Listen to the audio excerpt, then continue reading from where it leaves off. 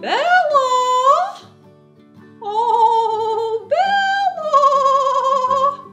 I want a bedtime story. Do you think you would mind reading it to me? Of course I don't mind reading you a story, Cheeks. Oh, hello, Jigglers. Are you going to listen to the bedtime story too?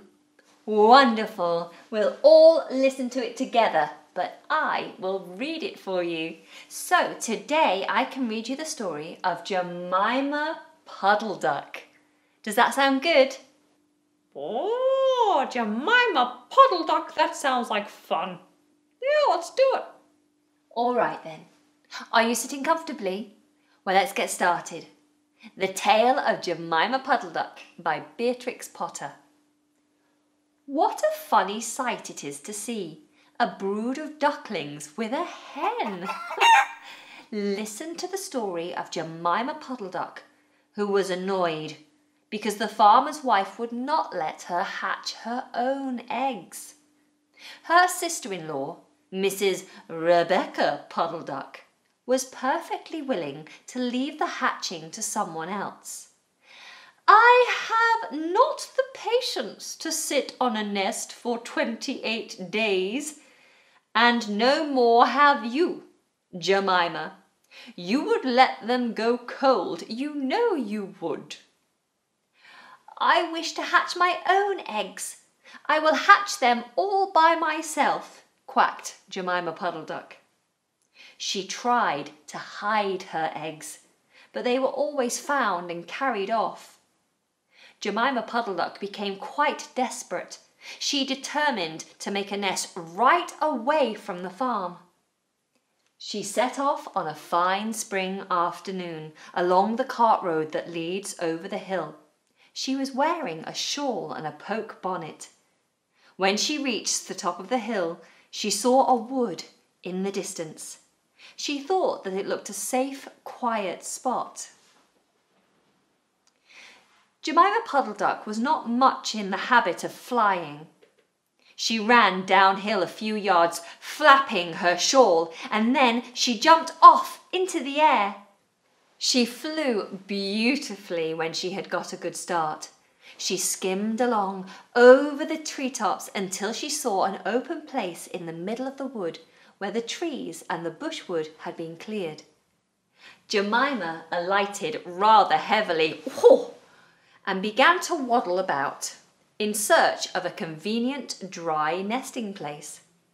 She rather fancied a tree stump amongst some tall foxgloves, but seated upon the stump, she was startled to find an elegantly dressed gentleman reading a newspaper. He had black prick ears and sandy-coloured whiskers. "Quack!"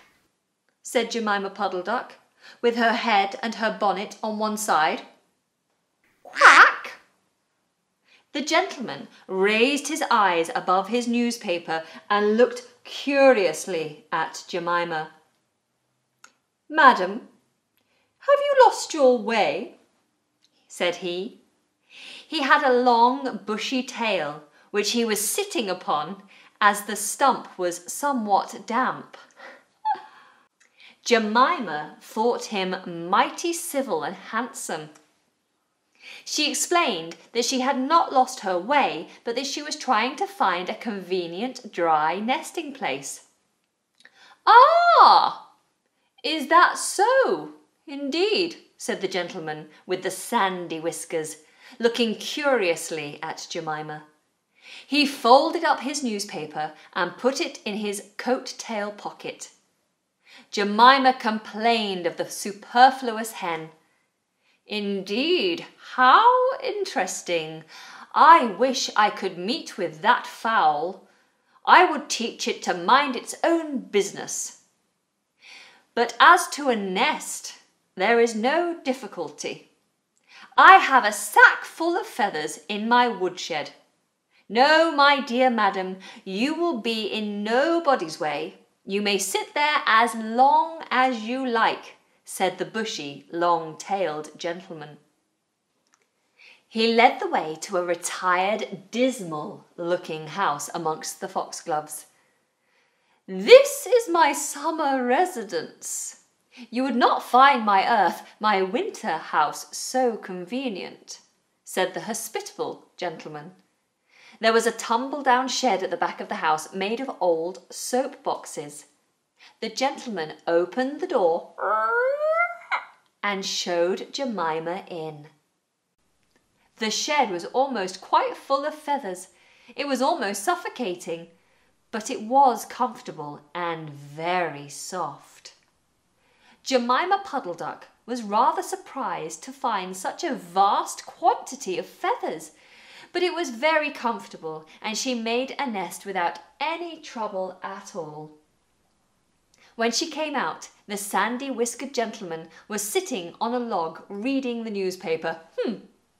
At least he had it spread out, but he was looking over the top of it. He was so polite that he seemed almost sorry to let Jemima go home for the night. He promised to take great care of her nest until she came back again the next day. He said he loved eggs and ducklings. He should be proud to see a fine nestful in his woodshed. Jemima Puddle-Duck came every afternoon. She laid 9 eggs in the nest. 9. They were greeny white and very large. The foxy gentleman admired them immensely. He used to turn them over and count them while Jemima was not there. At last, Jemima told him that she intended to begin to sit next day. "And I will bring a bag of corn with me, so that I need never leave my nest until the eggs are hatched.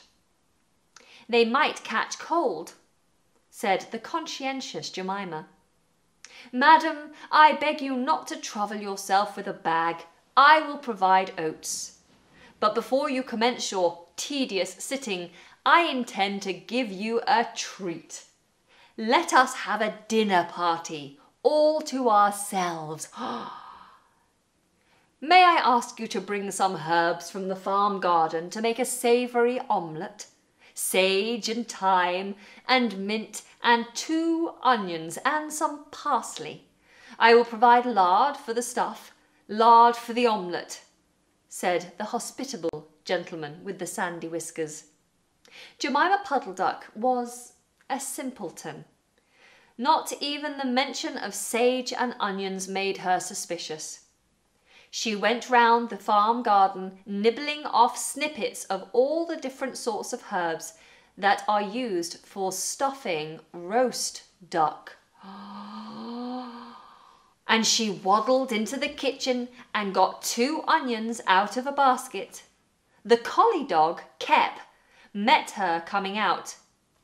"What are you doing with those onions? Where do you go every afternoon by yourself, Jemima Puddle-Duck?" Jemima was rather in awe of the collie dog. She told him the whole story. The collie listened. With his wise head on one side, he grinned when she described the polite gentleman with the sandy whiskers. He asked several questions about the wood and about the exact location of the house and shed. Then he went out and trotted down the village.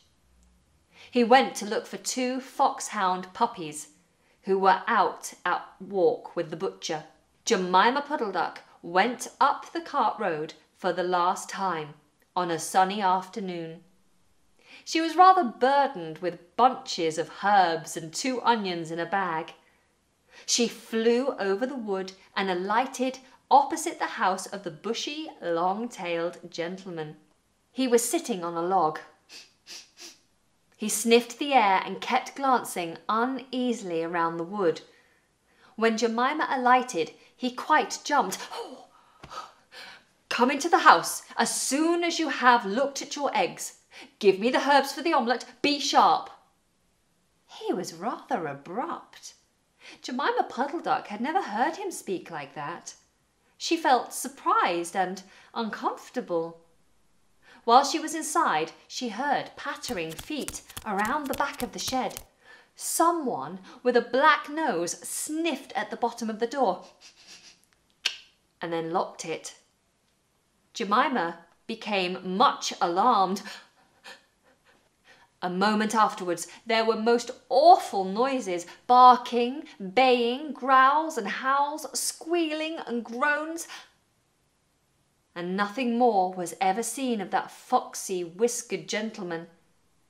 Presently, Kep, woof woof, opened the door of the shed and let out Jemima Puddle-Duck. Unfortunately, the puppies rushed in and gobbled up all the eggs before he could stop them. He had a bite on his ear, and both of the puppies were limping. Jemima Puddle-Duck was escorted home in tears on account of those eggs.